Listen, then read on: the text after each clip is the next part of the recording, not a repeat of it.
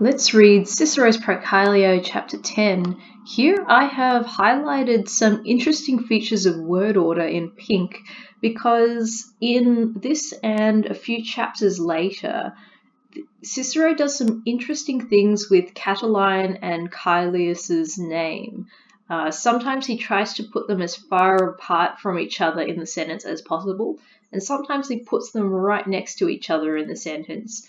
And I think it's helpful to sort of compare how he does this across several chapters because there's a bit of a variation in how he does it. We start with 4. In regards to the fact that the familiaritas, the familiarity or intimacy of Catiline, objecta est, was thrown or mentioned against Caelius. So regarding the fact that the familiarity with Catiline was mentioned against Caelius, longa vista suspiciona borrere debet, he ought to be far from that suspicion, like abhorrere, be placed far away from that suspicion. And I guess there's a little bit of a wordplay there with he ought to be far removed from such a suspicion, and he will get removed in terms of word order in the next sentence. But in this first sentence, it's kind of a bit matter of fact. So regarding the familiarity of Catiline that has been mentioned against Caelius, it's slightly hard to translate because Caelius is in the middle of that verb, objecta est. But it's not a random word order. I think it's because he's being associated with that accusation against him, and that's why he's nested within that verb. It's mentioned against Caelius that there was this familiarity of Catiline's familiarity.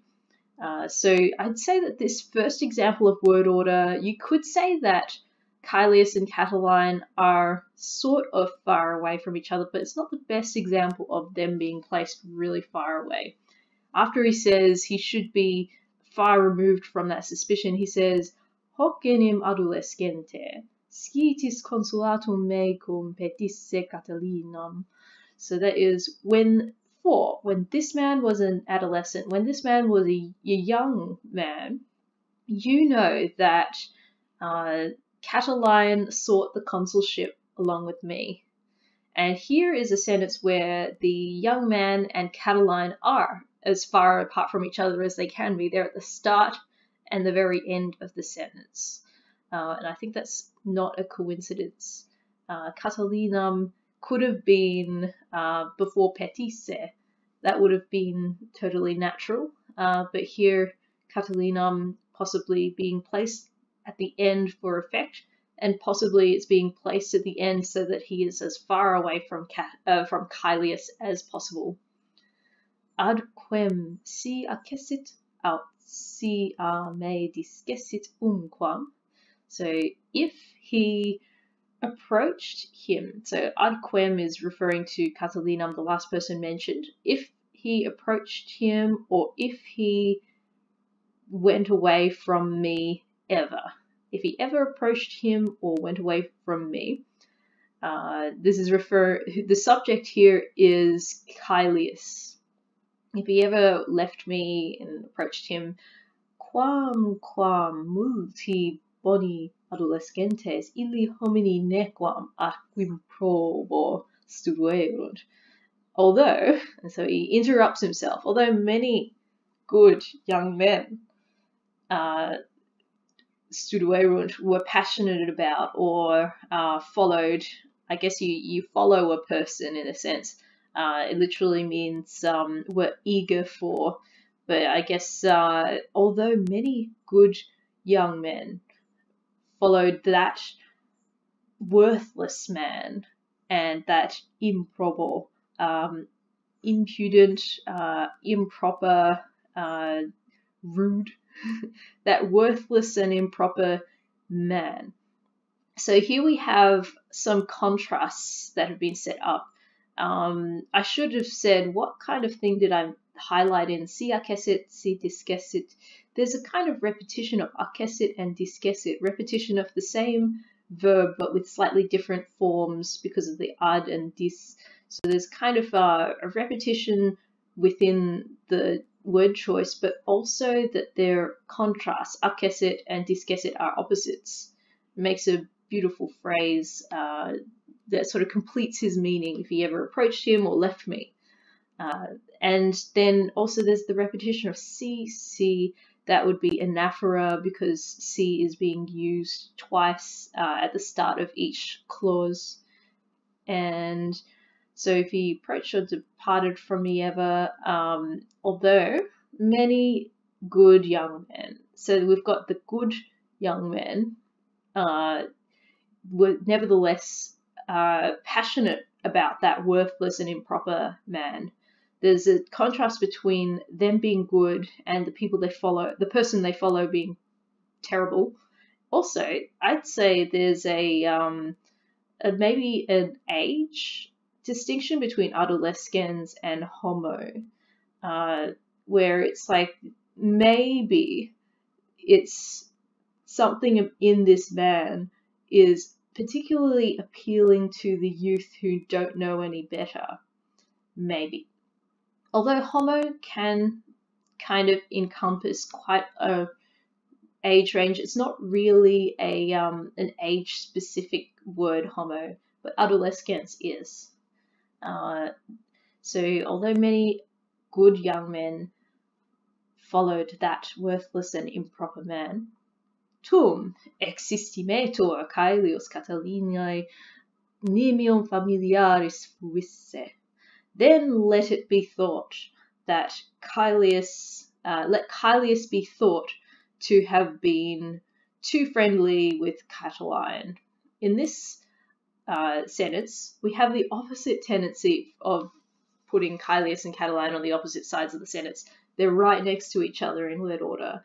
And I'd say that existimetur, let it be thought then, is an ironic statement. Like, he really doesn't want Caelius to be thought of as too friendly with Catiline, but he's saying this because I think it excites the contrary impulse in you. Like, don't tell me what to think. But here is his sort of it's like reverse psychology. Oh yeah, go ahead, think that Caelius was too friendly with Catiline. If you're if he ever did any of this stuff, which I'm gonna refute, then sure, think that way, but you're wrong. So existimetur, I'd say, has an ironic force there as a jussive subjunctive, and that's kind of the point of this sentence. Like, Caelius and Catiline being too close together is part of the point of this ironic statement. Yeah, they were really close, sure. Nah. And so that's why they're placed right next to each other, to emphasize that idea of them being overly friendly. Atenim.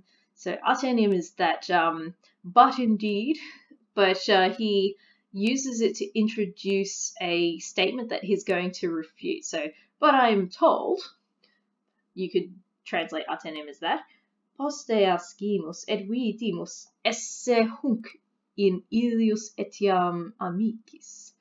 But indeed, later we knew and we saw that this man was in the friends of that guy, and then etiam also, or indeed, or even. He was even in that guy's friends. I should have put hunc and ilius in pink here, actually, because there we have them also quite close to each other, and they are referring to Caelius and Catiline being quite close. It's part of the refutation that he's going to, it's a statement he's going to refute, so that's why it's important that they be too close there as well. Quis negat? Who denies it? It's a very short sentence, and I'd say in terms of the tone it's setting up, it's going to set up a very large number of short sentences that just go straight into the narration, don't embellish, don't embroider on top of anything. It's kind of like he's just stating the facts and kind of being a little bit dismissive of the significance of it. It's sort of like, this is what happened, and I don't deny it.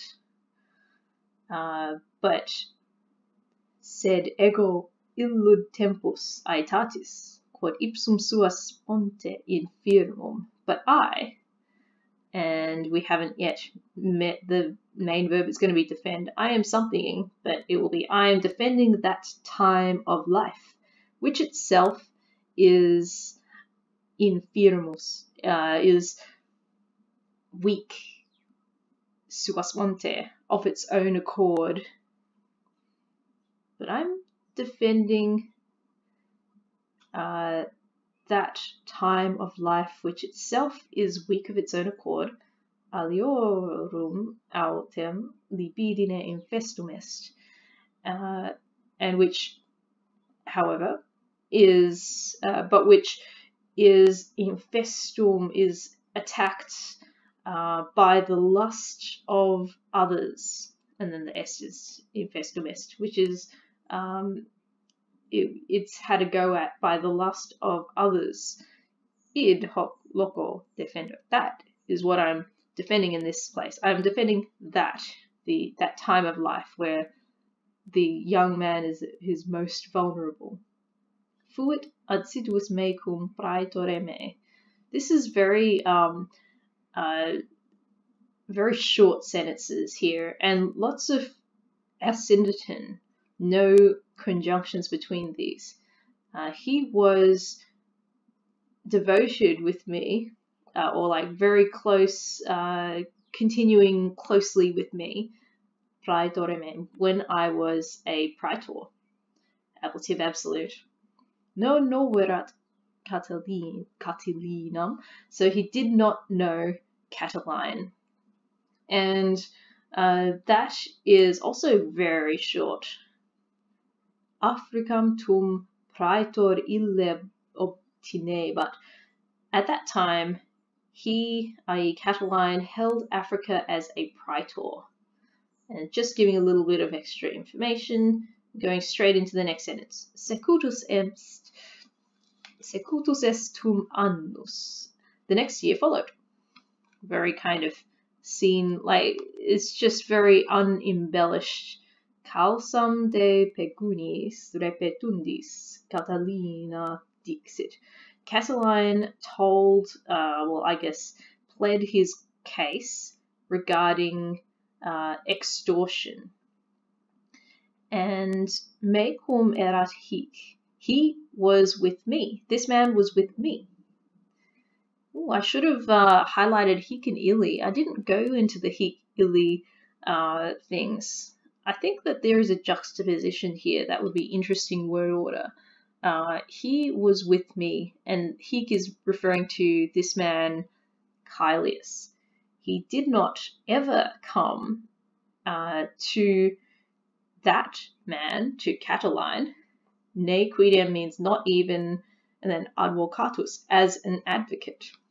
So that means he did not come to Caelius as a supporter in court while he didn't come to Catiline as a supporter in court while Catiline was pleading his case and being sued, which is what you would expect if he was friends with this guy. So hic illy, I think they're placed next to each other for contrast. Deinceps fuit annus. The next year went. Quo ego consulatum petivi, in which the year when I sought the consulship. Petebat Catilina mecum. Catiline was seeking it with me. Very matter of fact. So that tone is very, very straight into the facts kind of tone. Num quad illum accessit, me nunquam recessit. We've got a similar thing happening with accessit, recessit, as happened earlier with accessit, discessit, a repetition of the underlying verb, the base verb. And there was a repetition of nunquam, nunquam, which is arguably anaphora, even though numquam is not the first exact word in this clause. That makes it a little bit more difficult to justify as anaphora, but the idea is that they are supposed to be introducing the clause. What I've done with highlighting ad illum and ame is that they've been put in between where the numquams are. So this could be an example of chiasmus, where the word pairs, the reversed word order is numquam and then ad illum, and then ame numquam. So the prepositional phrases are nested within the numquams.